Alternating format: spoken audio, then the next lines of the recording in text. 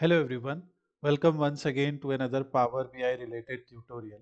This is the part 1 of building ad metrics, KPIs and overview dashboard.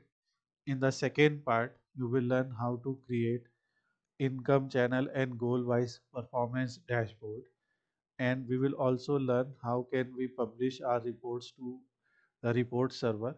So we have our report server running here.